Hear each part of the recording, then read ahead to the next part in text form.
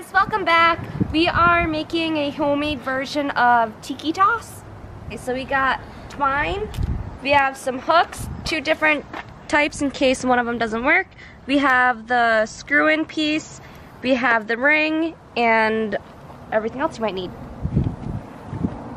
So this game, Tiki Toss, costs around $30 on Amazon. It doesn't come with any of the supplies to make it really, like for outdoors. So we're gonna show you guys how to make a homemade version of Tiki Toss. So the only thing that we really had to purchase is this 2x4. Oh my god. Keep going. So we had to purchase this 2x4. We actually bought it for the shed. And we just never used it, so we're gonna use it now. So we're gonna measure 4 feet on the board. You can go anywhere from 3 feet to 6 feet for the top part. It depends on how challenging you want it. So we decided around 4 feet would be good. Ah! Nope. And then just put a mark and that's where you're gonna cut. So 4 feet is right here. Okay. Now we're gonna cut another 4-foot piece to attach to the post. And then we're gonna use the remaining for the angle. In the middle. Yes, to attach it at the angle. For the angle? Yep. Yeah. The support. The support. Okay.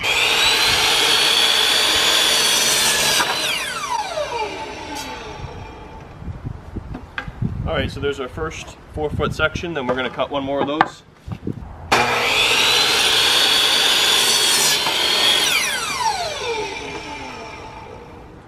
So there's our second 4-foot section. Oh, give or take 4 feet. It's a little bit off because I had to cut it twice. And then for this piece, we're gonna put it at the 45-degree angle mode to cut this at an angle. And this piece is gonna be the support that basically holds these and the support goes in between, which we'll show you in a second. All right, so now we're cutting the last piece here for the angle. This is the one tool that's really helpful to have, a miter saw. So hopefully you know somebody who has one or you can borrow one. It's just gonna make this a lot easier for you.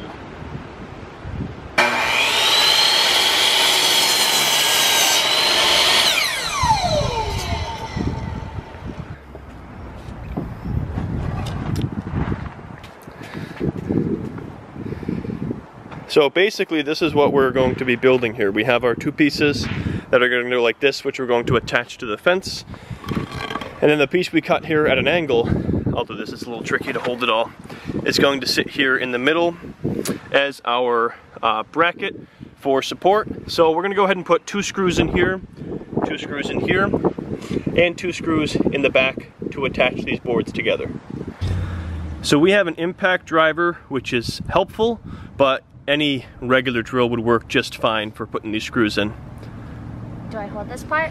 You're gonna hold it like this. And then you're gonna pull the trigger and have it going straight. Oh! Snug it up. Get your drill straight, lower it a little bit, and keep it snug up against that. And push. Like this? Yep. Just a little bit of throttle. There you go, a little more. Good.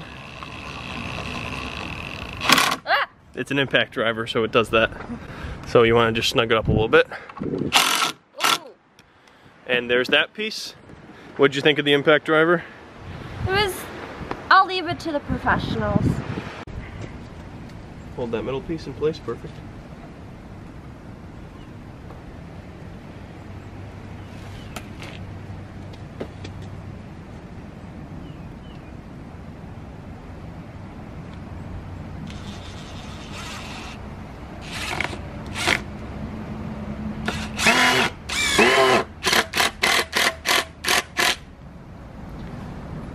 Okay.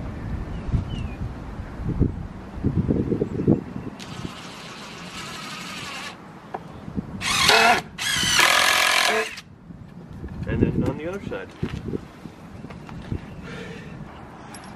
Now if you're also looking to make like a plant holder, anything like that, pretty much doing the same exact thing here as we've done so far. So this is a lot of potential projects out of just a 2x4 and a miter saw. I think we should make one. We certainly can. All right. So to make it easier on ourselves, we're going to put the hook in, and then we'll mount it to the fence, and then we'll go from there. I think we might actually mount it to the tree because I'm worried about the fence posts being pulled from it because they're not, those fence posts right there are not cemented in. So I'm worried about the weight. So maybe we'll look at attaching it to that tree. All right, so now what we're gonna do, I've got just a basic drill bit here. We're gonna drill a pilot hole for the eye hook that we're going to attach the string to.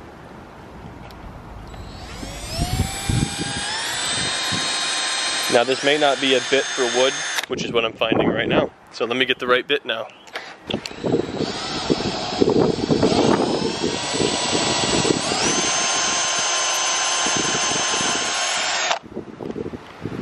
Now there might be a knot here. There we go. Someone's drinking on the job. Oh yeah. At Manhattan is gonna be total menace to society. All right. One backyard at a time. Yeah. Can you stand the other way, you menace? Check your yards, folks. So this eye hook has actually 130 pound capacity, so we're gonna be nowhere near that, but essentially, you always wanna drill a pilot hole, just like I've done here.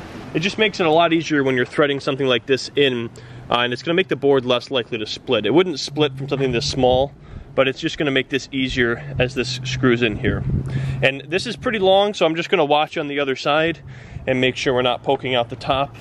All right, the last thing we're gonna do before we attach it to, I'm not sure where we're attaching it yet, so we'll figure that out. I'm gonna attach my string, that way we don't have to attach it with a ladder. Dazzle twine. Isn't it cute? I hope it works. We'll see what this, if it is too, if it bends too much. But you said twine, right? String, but this should work. If not, we're gonna maybe have to replace this with a different string. But, or we can just keep replacing it with that string until we run out. yeah, but if it doesn't, we'll see if it's enough weight with the ring. I bet it is. Not that much of it, and we're gonna tie that to that ring.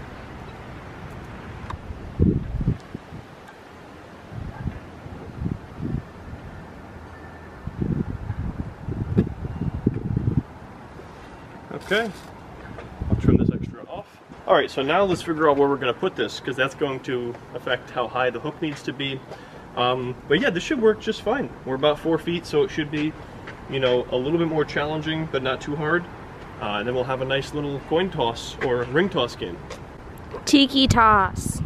Yeah, you can't use that, that's trademark. All right, so we're thinking about attaching it to the fence here, but these are not cemented in. There's a fair amount of play. As you can see, that one's way out of line, and the whole fence actually moves. So I don't want to add more weight to the fence, so we decided to use these lag bolts and just pretty much attach it right to this tree. And hopefully, you know, these two screws aren't very intrusive. It shouldn't really affect the health of the tree. But we'll see what happens. So we ended up having to add this little backboard here for the bounce effect, which I just happen to have sitting around, which works really well for this. But you may find you need that as well depending on the surface that you mount it to. And now I just gotta hook it to prove that it works.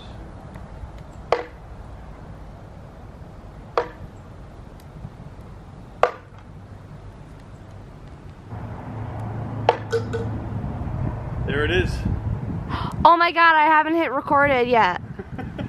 Are you serious? Yeah. I hit record again. Just kidding. You got it? Alright, so this is what we made. As you can tell, we put a backboard right there, make it a little bit easier. And yeah. And so we are 4 feet from the board. Like I said, you can go anywhere from 3 to 6 feet. 4 feet is quite challenging. I'm not very good at this, but it is definitely a challenge to get it on the hook. But compared to spending 30 bucks on a kit on Amazon that doesn't even come with any of this structure here, you'd have to build that anyway. All you get with that kit on Amazon is like a backboard, a hook, a ring, and string for $30. So this is way cheaper and a cool outdoor alternative rather than, you know, playing this game inside. So yeah, we're gonna have fun with this game, and at least I'm gonna have fun with it. I don't know about you, but this was our little DIY project for the day.